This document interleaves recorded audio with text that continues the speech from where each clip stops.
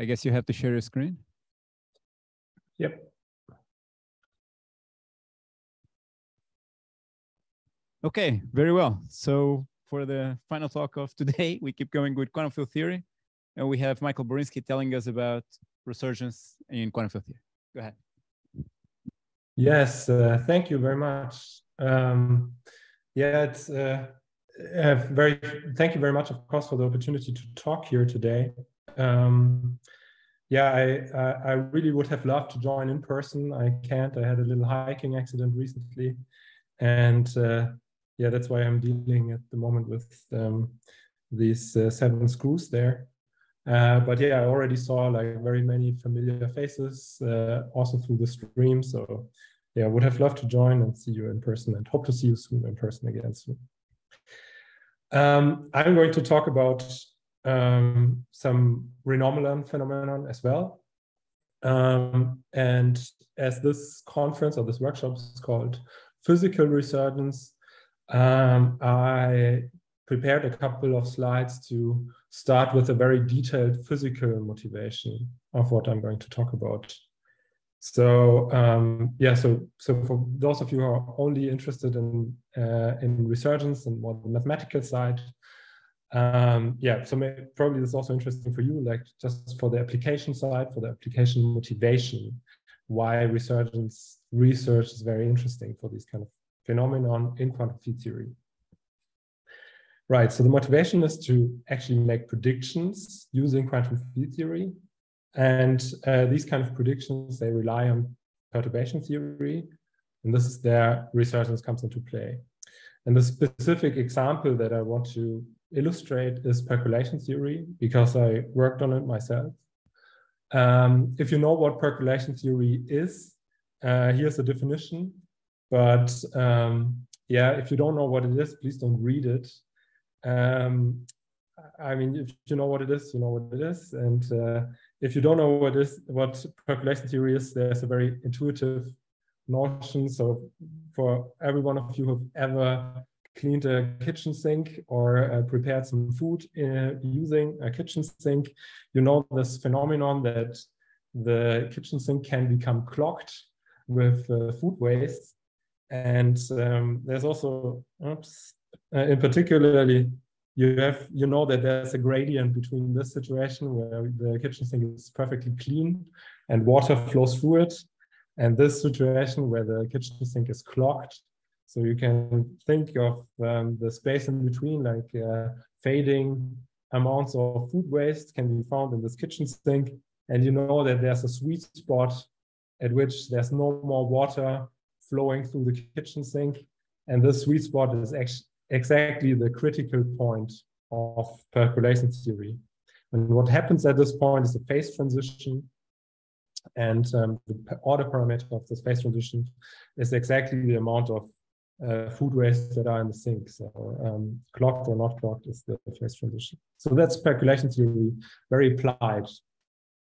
The cool thing, or I mean, in my opinion, very cool thing is that you can study percolation theory using quantum field theory methods.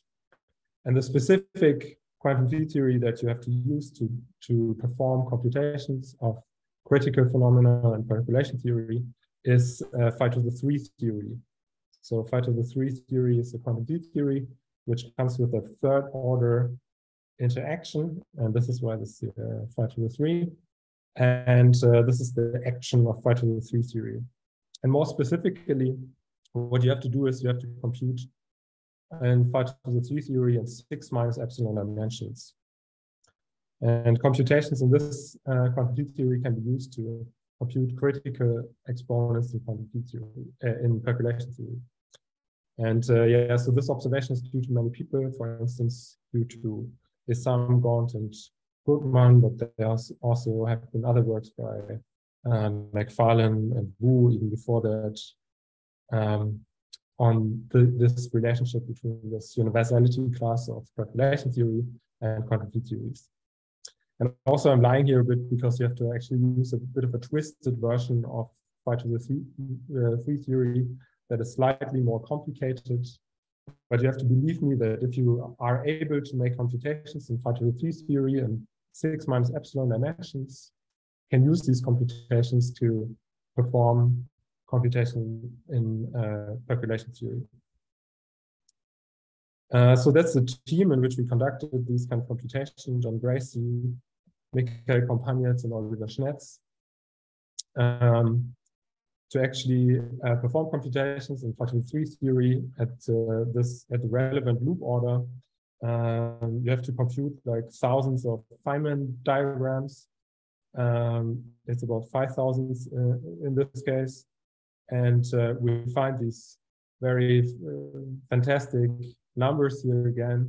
These evaluations of the Riemann zeta function that we already heard about yesterday in Michael's talk.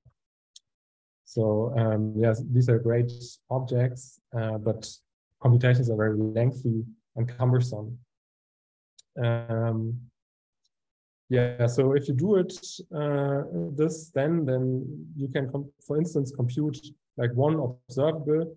Here the example is the correlation length in the vicinity of the phase transition.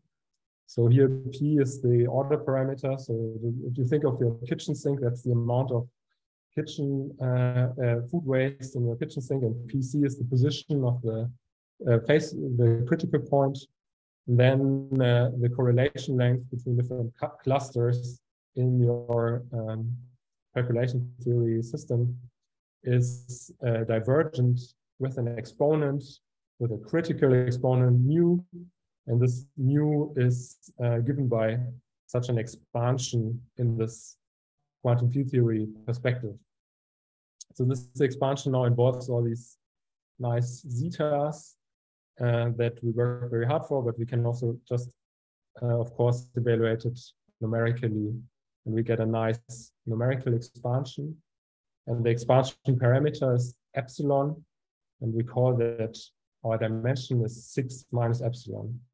So 6 is the critical dimension of phi-3 theory and this calculation theory phase transition.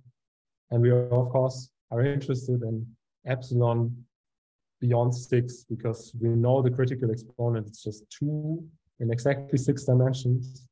But if we want to compute, for instance, in 3 dimensions, which is a very interesting calculation theory phase transition, or more relevant for the kitchen sink, 2 dimensions, so we set epsilon to 4 in this case.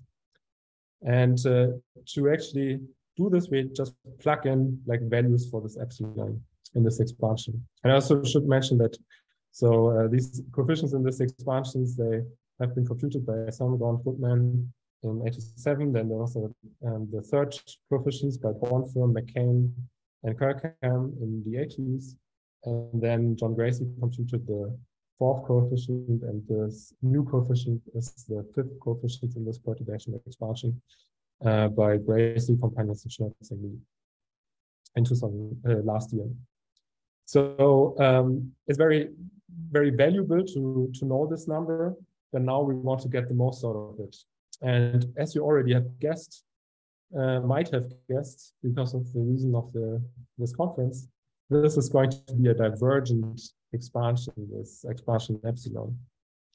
So if we look into this now in detail, so it's always like 1 over nu, because this is more convenient to compute, but you can also just translate it to nu. We have this expansion in terms of epsilon, and of course these coefficients of this expansion, so this 1 over nu expansion, if we just string up the coefficients and call them mu n, we know from instanton estimates, I mean, kind of controversial, these kind of computations, but they are pretty convincing that we will find eventually some factorial growth rate, some exponential and some gamma function modulated growth rate of these coefficients here. So of course, with these 5 coefficients, we cannot yet see this factorial divergence. We only have 5 coefficients, but we know that eventually it's going to be a divergent series. And that means that eventually resummation is needed to get like a very, to get a well-defined. Sorry, there's a question. Sorry, Michael, here it's Marco Serone. I have a question. So is alpha actually known in the epsilon expansion 6 minus epsilon? Yes, alpha is known, and the data on alpha is pretty good, I would say. Beta, not so good. There's also computations, but unfortunately, they are conflicting computations of the same numbers. So there are multiple computations, but they have different results for this beta number here. But alpha, there's agreement. Yes. And is positive, or is it positive? I mean, it depends. I actually don't know, but it should be negative. It's alternating, so yeah. It's negative. It's negative, yeah. Yeah. But yeah, no, I'm asking big. Okay, sorry, because a very related question. So since the starting theory is ill-defined, non-perturbatively, because phi cube is an unbounded potential, so one has the expectation that this series should be somehow, alternating sign might be optimistic. But aside from that, I wanted to ask, how can you defend the fact that the starting point is ill-defined because of the path integral is not convergent? Now, how can you? I mean, perturbatively it's fine, you know, this percolation points, but not perturbatively. How can you defend this? So first of all, we are not really working the free theory. We work on this twisted version. So we are decorating the vertices with a POTS model. And there you get some coefficients for all the diagrams. So I didn't want to go that much into the detail, but this is not vanilla phi-to-the-3 theory, but it's a modified version of phi-to-the-3 theory.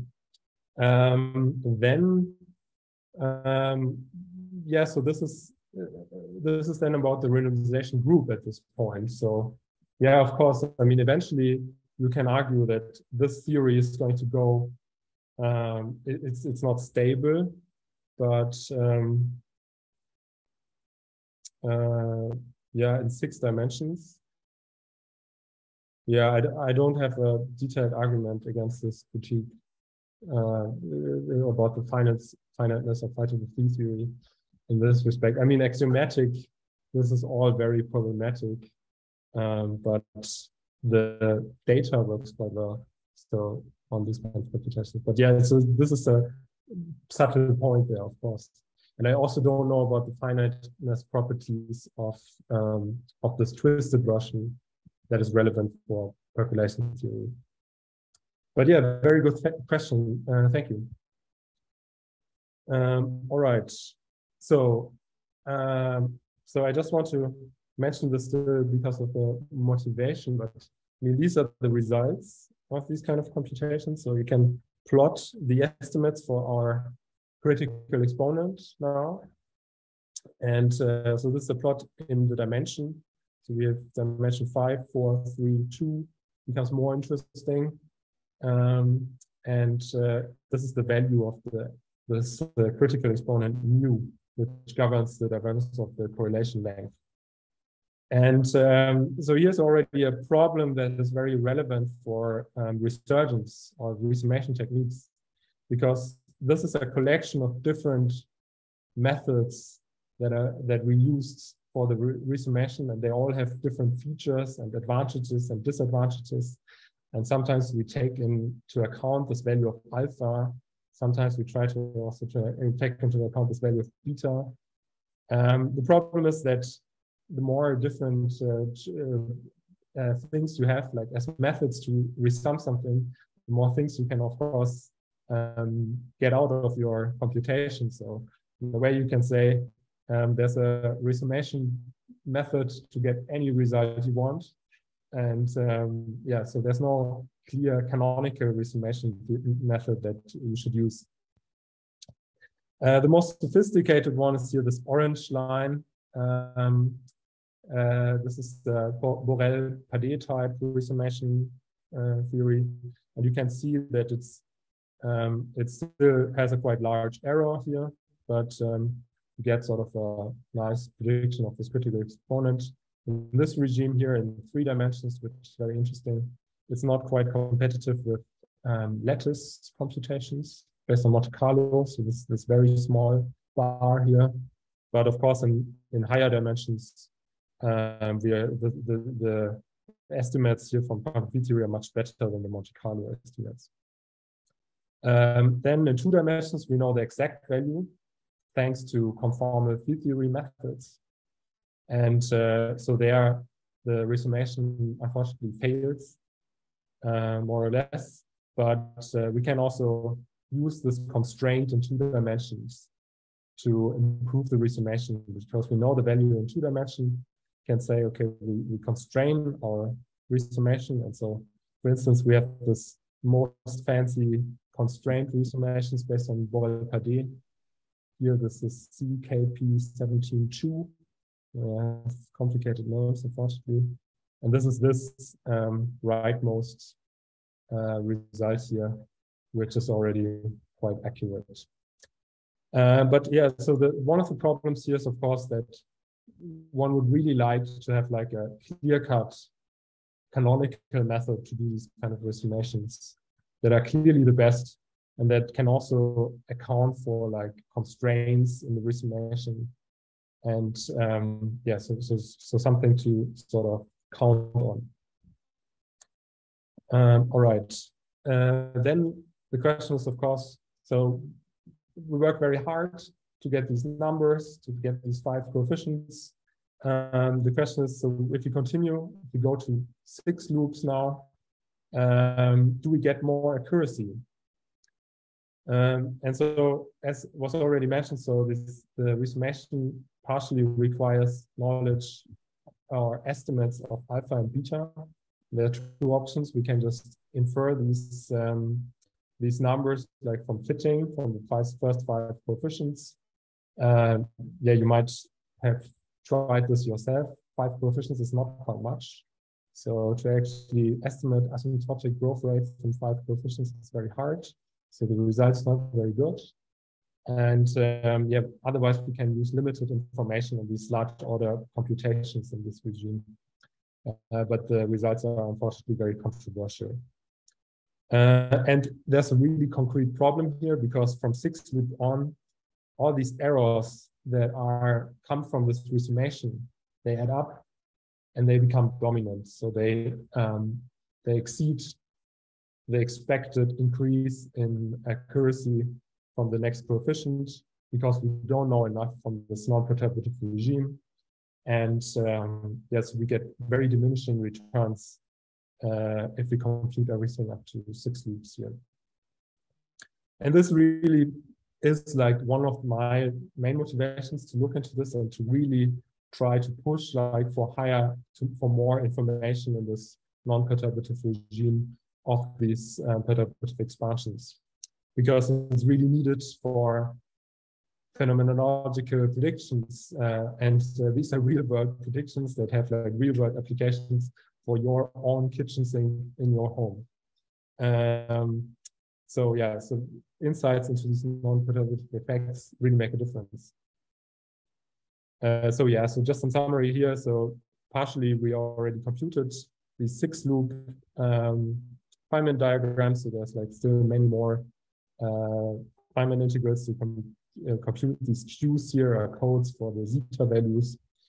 And the obvious question is like, what can we say about the large order behavior on these kind of quantum field theories to actually improve the accuracy of these kind of predictions for phenomenology?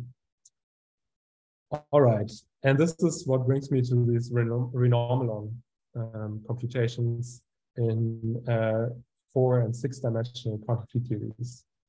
You all know that renormalons are only like one source of non-perturbative effects in these quantum field theory, but this is what I'm going to focus in the rest of this talk focus on. And these are in 6 and 4 dimensions, these renormalons that I'm going to talk about. This is based on joint work with David Broadhurst from this year, where we looked into all order resurgence of a Title 3 theory renormalon. So this is the most up-to-date work. Then last year, there was a work with Gerald and Max Meinig, where we also looked into the same renormalon in Title 3 theory in a bit of a more bird's eye fashion, and we also associated it with renormalon. And then 2 years ago, there was the initial work on this, where we studied the Dirichlet-Springer equation that governs a 4-dimensional renormalon in Lukava theory. And this is sort of one of the base cases for these kind of later works now. We were also able to make an all-order transseries analysis in this case. Okay, so the non-perturbative handle that we are using there are certain Dirichlet-Springer equations. So these Dirichlet-Springer equations look as follows. So it's like A in the Lukava theory case and D = 4. So there are different cases that I'm going to discuss. One of them is Lukava theory in 4-dimensional space-time dimensions. And these Dirichlet-Springer equations look as follows. So you have a fermion propagator, D = 4. And of course, the first order is just the single meson interaction of this one loop contribution to this fermion propagator.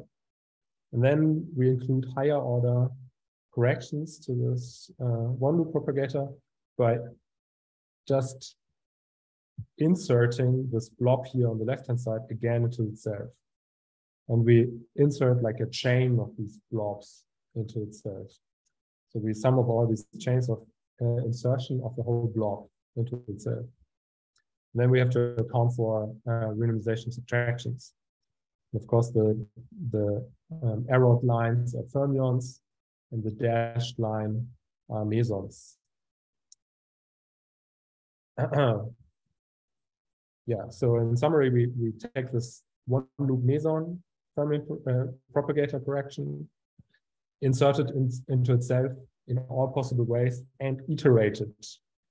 So iterated insertions. So we have one loop, two loop, we have this rainbowish thing.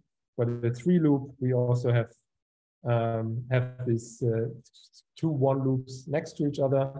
And then at 4 loop, we have like combinations of both. So we have these little rainbowish insertions into itself, but then we can also chain them up in different rainbow things. And we can, of course, also iterate these kind of things.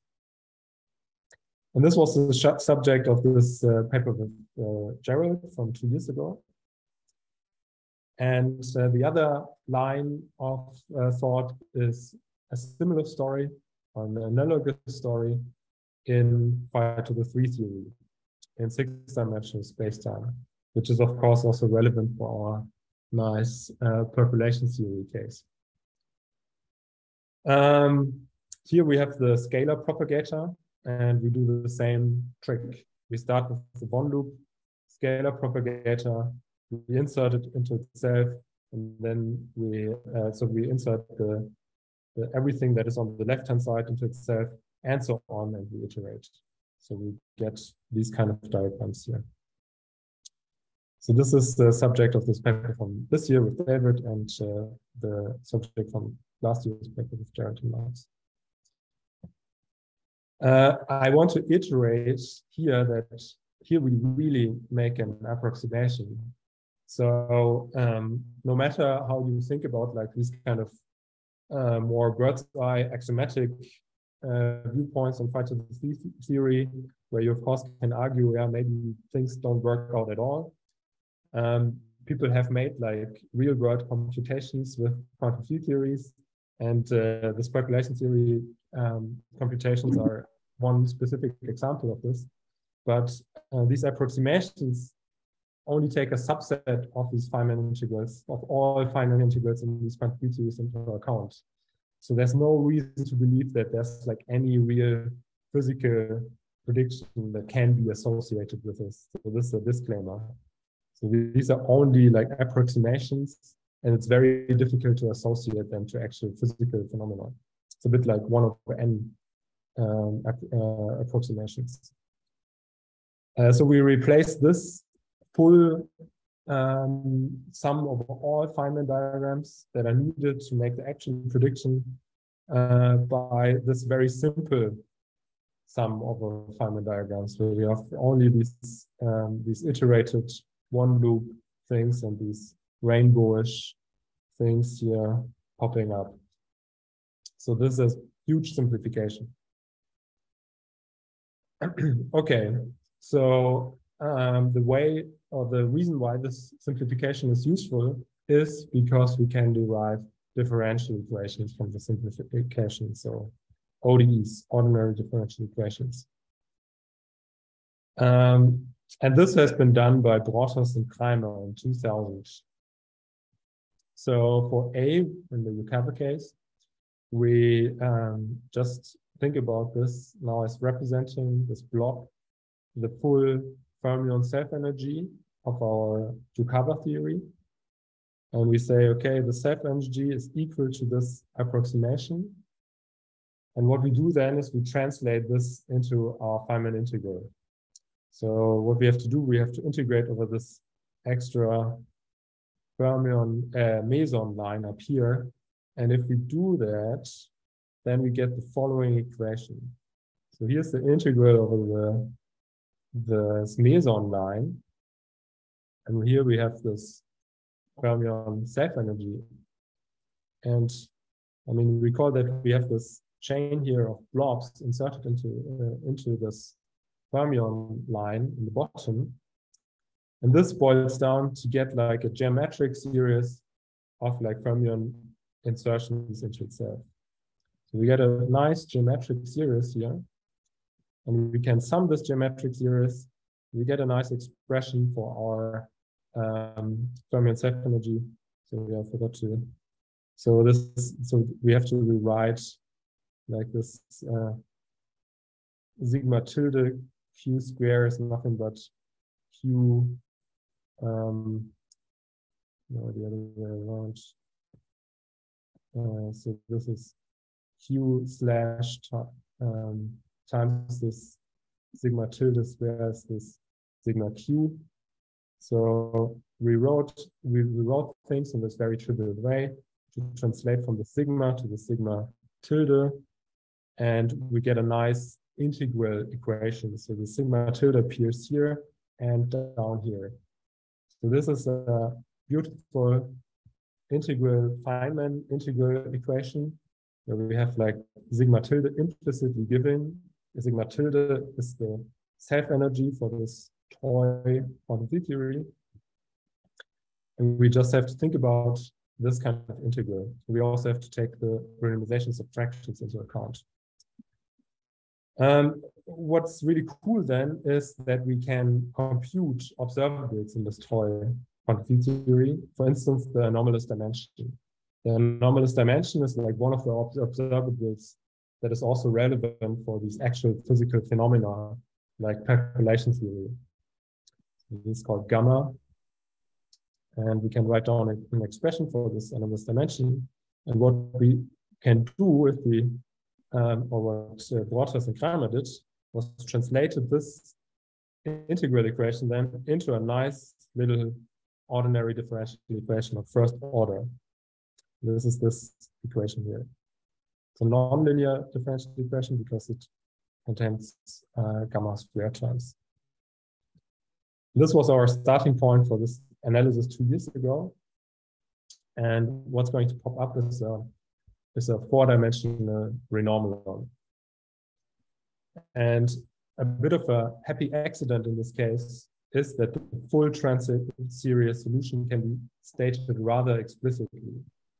So I wrote it down here in this bit. I mean, it still looks quite complicated, but you have to trust me that from this expression, if you tell me that you're interested in like the 1000 instanton contribution of this object, of this gamma, then you can just expand it immediately from this expression and at least write down a closed form expression for this 1000 order instanton contribution quite easily. And it's governed by, I mean, this is the gamma, the anomalous dimension. This is the instanton counting parameter here, the psi. And f of x and y is an interesting bivariate function that sort of governs this all-order relationship between this resurgence relationship between the interaction of the n and the n+1 instanton in this case. So yeah, so why is this an interesting renomenon to study? The reason is that it's sort of a generalization of interesting related approximations.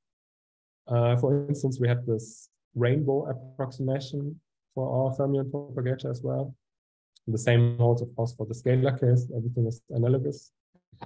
This rainbow approximation is sort of, as the name suggests, always these kind of iterated, so iterated one loop graphs where you always plug in a one loop graph in the middle again.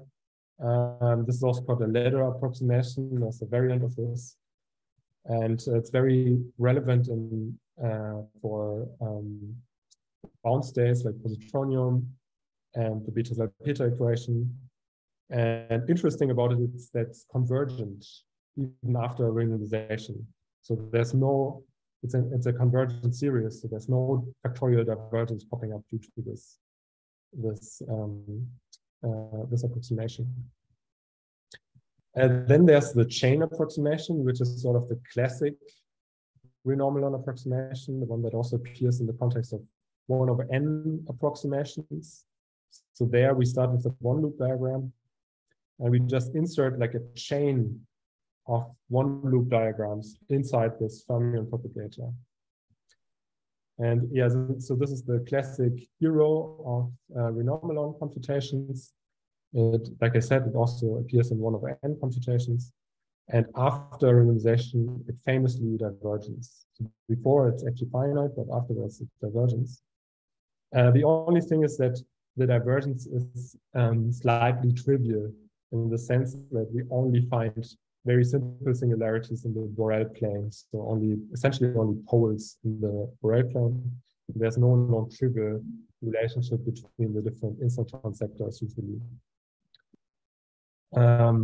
So that makes this combination of A and B. So we call that, in our case, we combine like both of these different approaches, quite interesting. Oops. So we combine these two cases. And in this work on the cover theory, what helped us a lot to make this all-order prediction is or was a happy accident, namely that we found a combinatorial interpretation of the coefficients of this expansion. So if you look into the coefficients of this expansion of this gamma, this anomalous dimension, what we find are very interesting integers, and they correspond to the number of connected chord diagrams. And these numbers, they have fortunately been studied by people like Kleitman and Stein and Everett a long time ago. And these kind of, this research culminated in work by Flageolet and Noy in 2000. They summarized everything and found like a nice little functional equation that these these generating functions, these functions fulfill. And this relates it directly to just the generating function of the double factorial, which is of course divergent itself, but it's also related to the error function, as you might know. But yeah, so this is a nice functional equation that is fulfilled by the solution. And using this observation, one can easily perform like this all-order transverse analysis and extract like all higher order transverse coefficients in this case, using alien calculus from resurgence. I also want to mention that this role of this combinatorial interpretation was further investigated by Mahmoud and Yeats in 2000. And it's an open question if such a combinatorial interpretation might also help in the scalar case. So because this is such a happy accident for the Yukawa case, it seems kind of hopeless. But yeah, maybe always good to hope. Yeah, and these investigations by Mahmoud and Dietz are very interesting because they also are able to find like combinatorial interpretations for the higher order instanton contributions. So this is very cool. All right. Yeah, how much time do I actually have? Sorry, it was a bit late to start, so I'm a bit. Yeah, it's fine. You have about, I would say, 20 to 25 minutes. Okay, thank you. So yeah, back to 503 theory, back to the kitchen sink, back to the back to the roots. In 503 theory and 6-dimensional space-time, there we have the same background, so we can do the same analysis. And this also has been done by Borges and Kreimer. We also have such a Dyson-Schwinger equations. Here are the first terms, you can compute many of them. But the first observation is that everything becomes significantly more complicated in this case. So instead of a first order ODE, we have a third order ODE. And yeah, we don't observe any happy accidents, which makes it also more interesting and closer to reality in a way, because we don't really expect like a non-generic behavior from the general case. This was the starting point for the work from last year with Gerald Dunn and Max Meinig. So here G of X is now this anomalous dimension. So I'm sorry for changing notation. So G of X is now the field anomalous dimension in this approximation in 5^3 theory. And also I have to mention that we changed, because of sign issues, we changed like to imaginary coupling. In 5^3 theory, each loop order comes with a coupling to the power of 2, squared coupling, like in QCD. And we call this square of the coupling X. And we also made a negative, so X equals to minus lambda square. The lambda is the coupling, or minus I lambda square, whatever you prefer. The ODE looks, this third order ODE looks as follows. So it has a nice simple form. So we have G of X times P minus 1 times G of X times P minus 2 times G of X times P minus 3, all applied to G of X. And this P is a first order differential operator. So you can see that we have a third order differential equation here under our observation. And of course, as usual, we find a unique perturbative solution of this differential equation. So we only have a single perturbative solution, which we can just expand by Frobenius ansatz. So the results of this work, summarized from last year, is so we studied the phenomenon singularity in 5^3 theory in 6-dimensional spacetime now.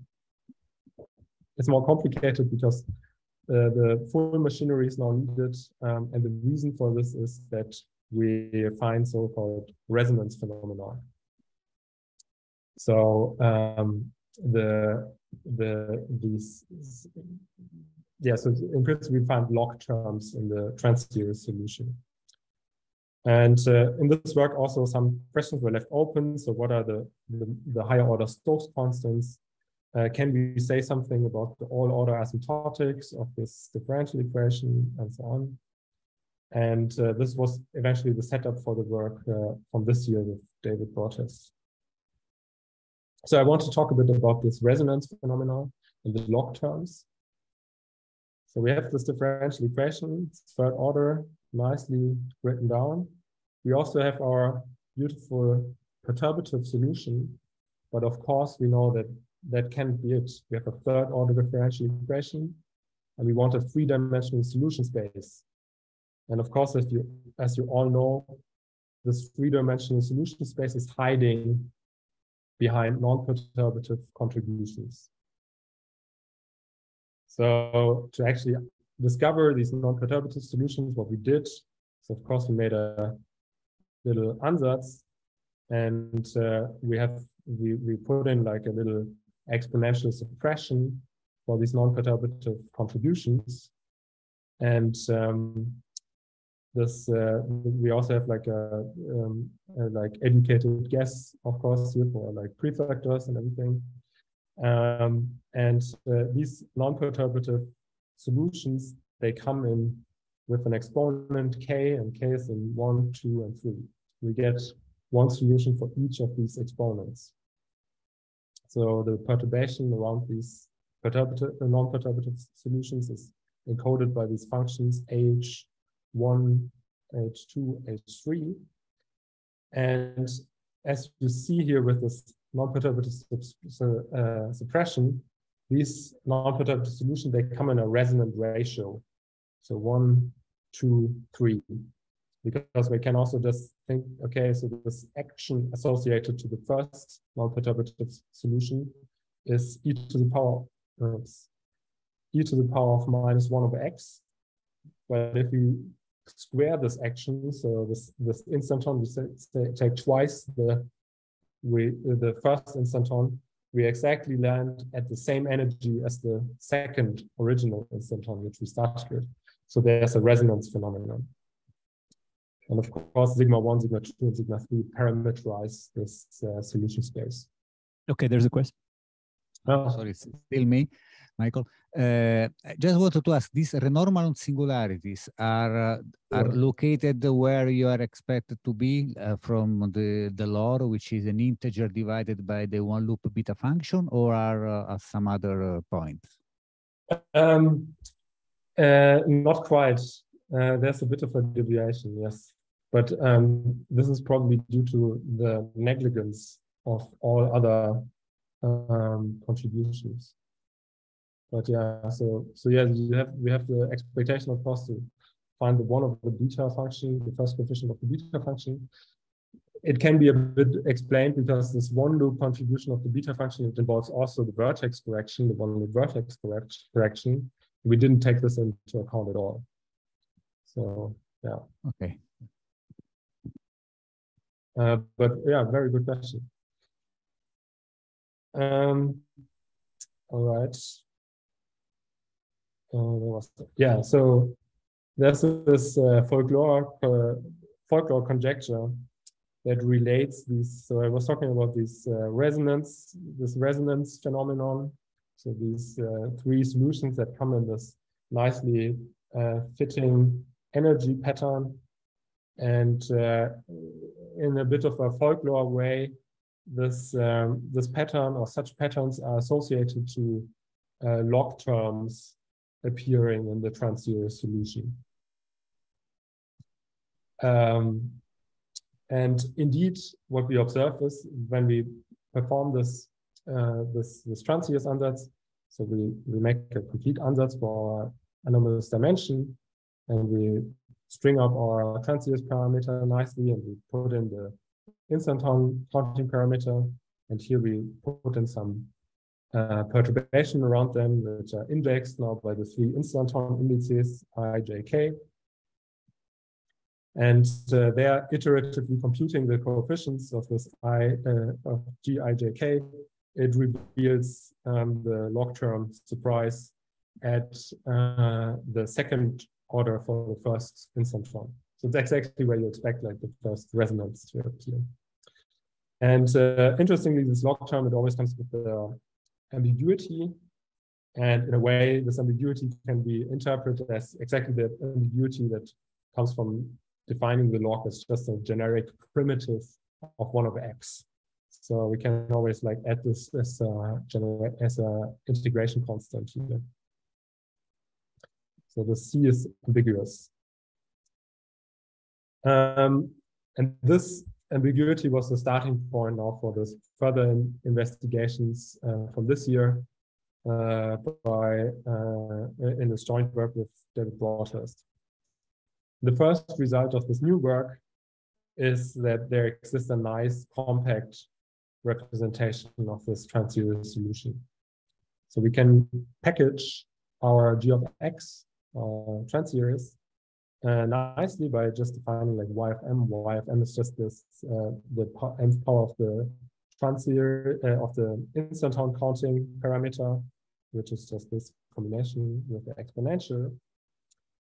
And then these mth instanton contributions here can be written in terms of a contribution of sigma 1, the first trans-series parameter.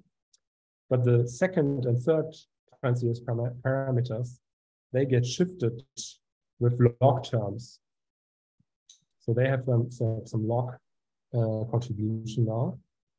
And the cool feature about this representation is that this completely captures all the log dependence of this trans-series.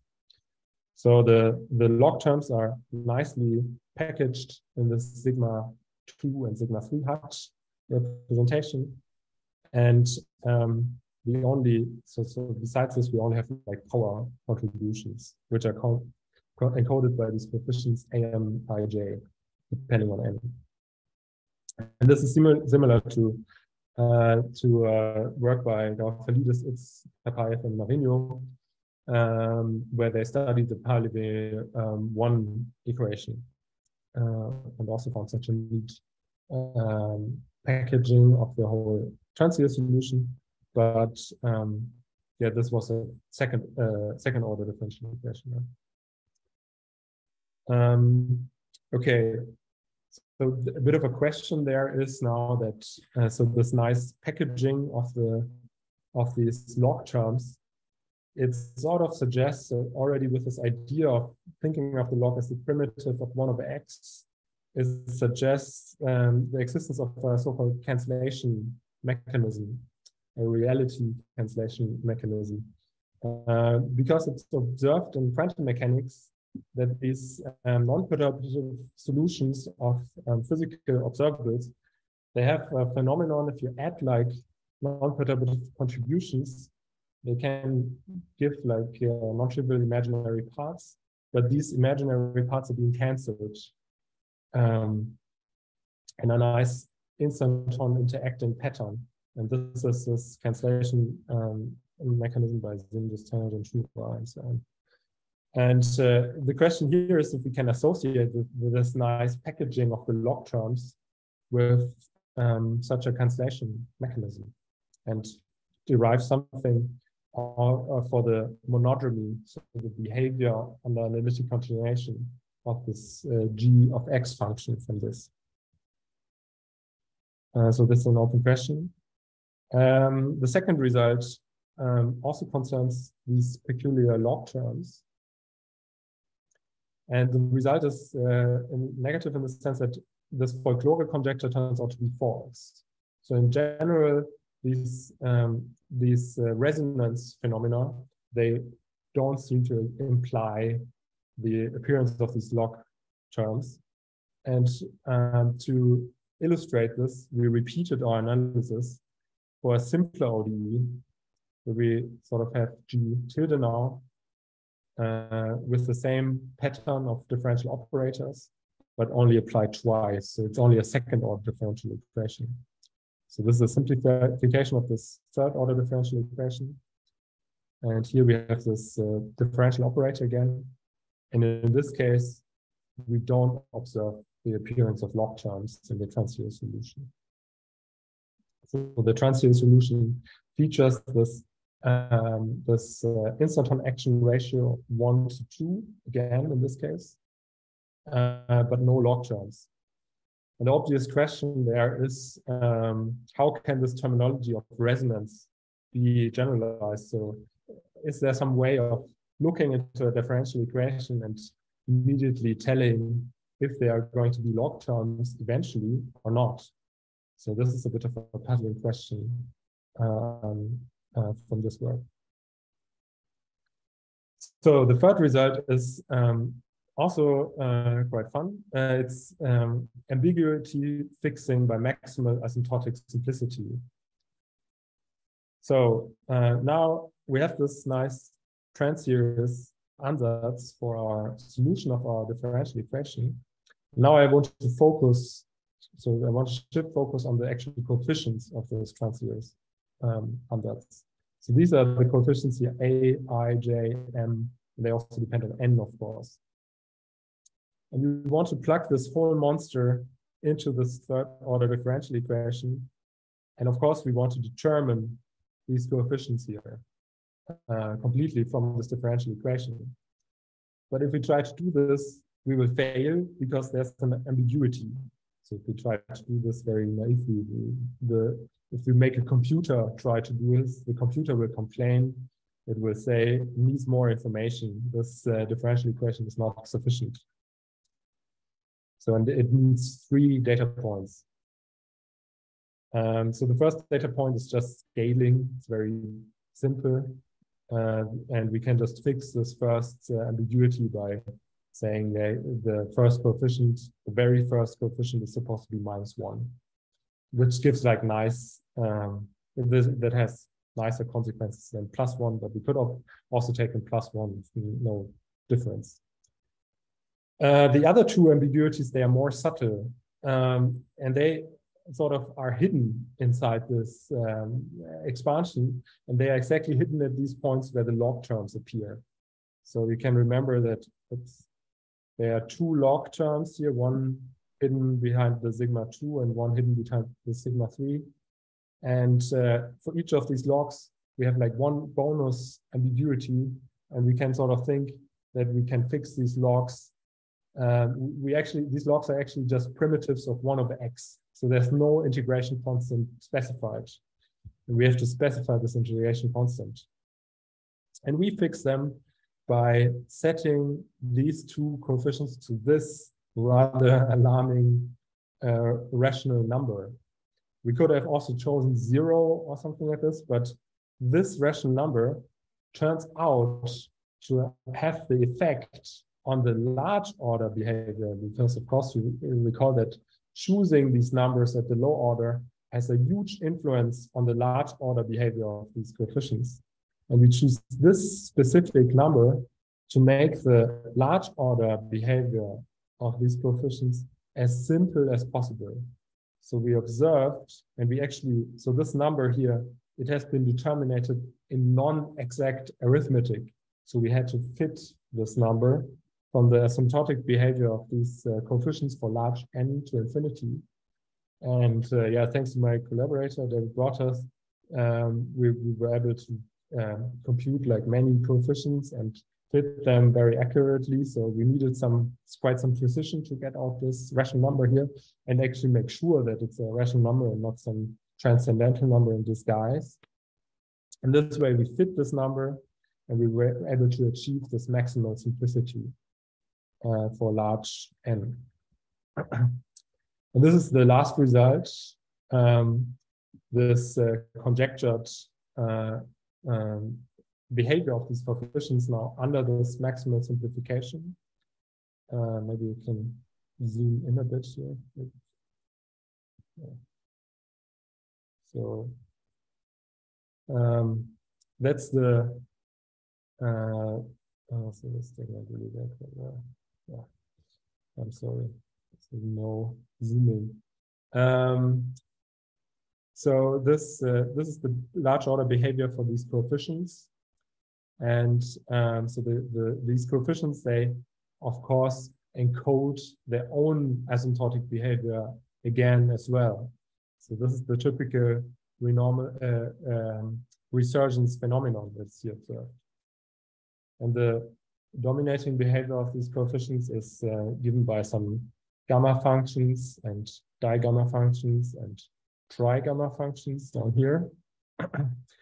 And the whole meat of this expression is in this linear combination of these different higher order of this large order for n and low order in these asymptotic expansions behavior.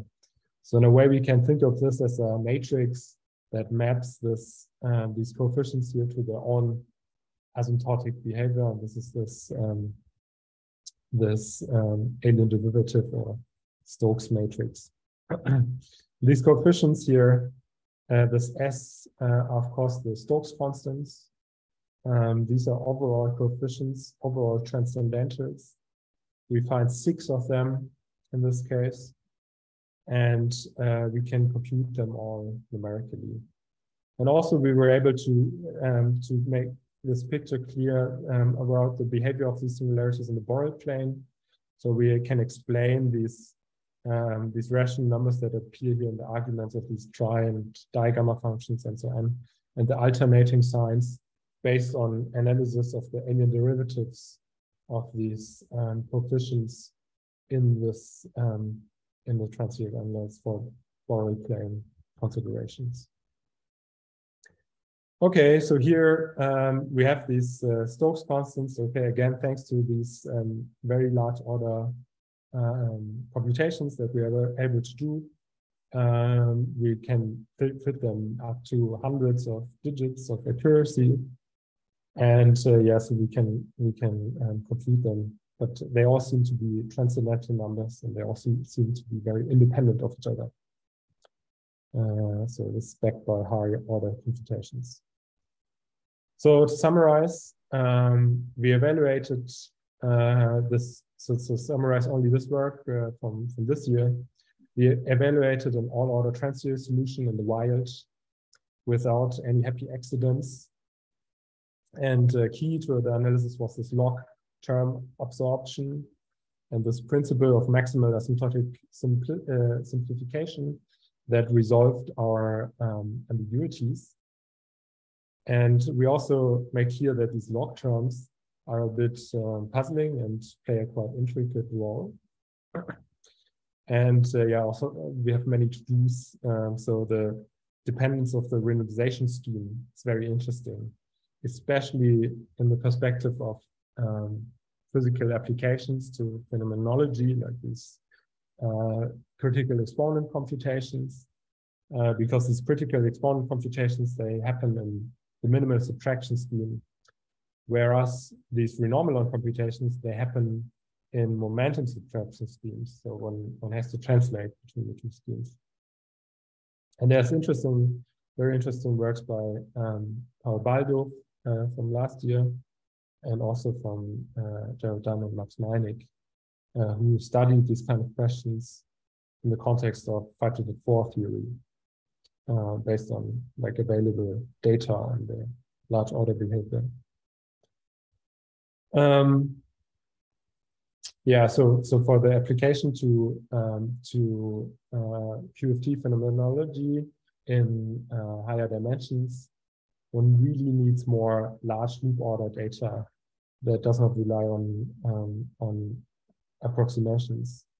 And yeah, so these are very difficult, these computations, because you have to take into account instanton effects, and you have to renormalize these instanton effects. And if possible, you need to renormalize these instanton effects in the in-dimensional regularization, work in perturbation of, say, 6 dimensions or 4 dimensions, and actually account for these renormalization effects on the instanton or large loop order level. All right, that's what I wanted to talk about. Thank you for the attention. And yeah. Thank you very much.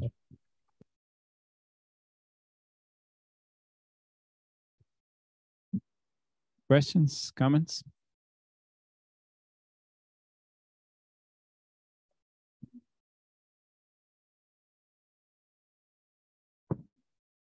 Just a simple question about your existence of logs. So did you, just for fun, try other different approximations to your equation to see whether when the logs disappear, not disappear? Do you have any other insight on that? Yeah, I mean, we have the only other way that we have, the only other example that we have is the one with only like one differential operator. So where we still erase like another term in this differential operator and end up with the first order ODE. But in this case, we just get this Yukawa case. So this is the simpler case where we have the all order analysis and we also don't have logs. But yeah, no, we didn't look into other perturbations. No, only this one. Any more questions or comments? Okay, so let's thank Michael again. My pleasure. All right, so that's it for today. I'll see you guys tomorrow.